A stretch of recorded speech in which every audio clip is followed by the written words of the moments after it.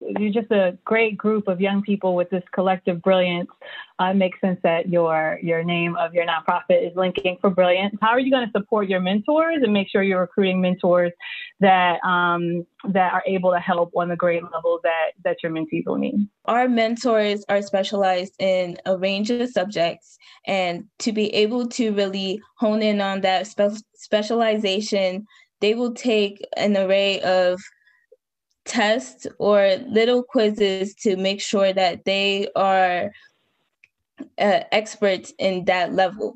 And knowing that math is a big section that many students have weakness on, we make sure that mentors are comfortable in also tutoring and mentoring students who do have that weakness. Could I just ask about the mentee side then? What's required for them? Do they have to come after school? Is this in school hours? Do you anticipate a high success rate in capturing mentees, or do you think there'll be some resistance to it? Middle school students, when they come after school, they just want to rest, they want to play games, they want to go about their day after school. So that is why we chose a Saturday to host these workshops. And students want to succeed higher, so our resistance isn't high because students, they want to meet other students and improve in their subjects of weakness.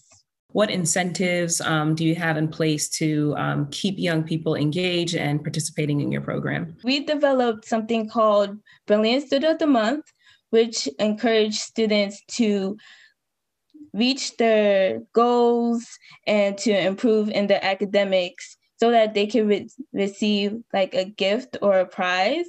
And usually that incentive for middle schoolers are a big thing to bring students into the program and also to excite the middle schoolers so that they are willing to learn more.